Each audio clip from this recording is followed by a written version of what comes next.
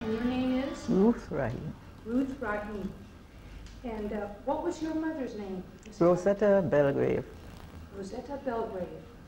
And can you tell us a little something about your mother and why we're having a discussion today? Well, from my understanding, my mother was the first Baha'i female. And at this time, the Baha'is are looking into the, what should we say? The initial,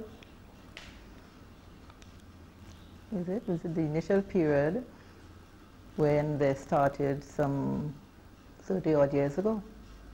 Was the early years of the faith in Grenada? Is that what it was? It was the early years of the faith in Grenada. All right. And what were those years during which your mother got interested in the Baha'i Faith? About what period was that? I would say it's around the mid to late 50s. That was quite a while ago, wasn't it? It was. Mm-hmm. Now your mother, Rosa Belgrave, was a very unusual woman, wasn't she? She was deeply religious and took an interest in all religions. She did? She did. And originally your mother was what religion? She was an Anglican. Anglican. And then what religion did your mother become very close to in her early years? A Nazarene. Sometime in the early 20s, she became a Nazarene, being converted by Pastor McLaren, who has since passed away. Mm-hmm. And how did she feel about being a Nazarene? How was that for her? She took everything, as she did with everything in her life, seriously.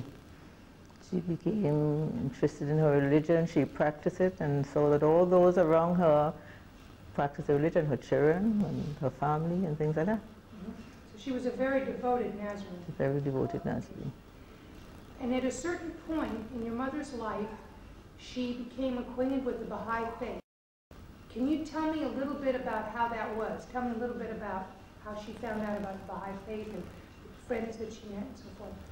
I can't at this moment give any details as to how she became involved.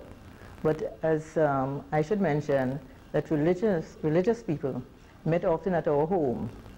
The Adventists, the Baptists, Pentecostals, and of course she would meet with the Baha'is. And she would be interested. They would be invited home and they would hold discussions on their religious views and they would discuss the matters, and then if she's interested, she'd follow it up. She never gave up that easily. She would want to know more and more about it.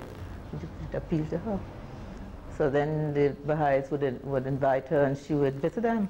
And they would visit her at her home. Mm-hmm. So from then, the meeting came. So she became friends with the Baha'is before she actually joined the faith. She became friends and she went to the meeting. And did you go with her to the meetings? At times I would drive her down, go and attend the meetings there with other people. And how were the people? And how did you feel about those people? They were friendly and religious and serious. It was very interesting when you attended the meetings. It's a very lively meeting and they'd be asking questions and they would answer it and everybody would become involved in the meetings. So it wasn't as if you just sat there and listened to somebody telling you something. Everybody was interested at that time because here we knew very little of the Baha'is. It was a new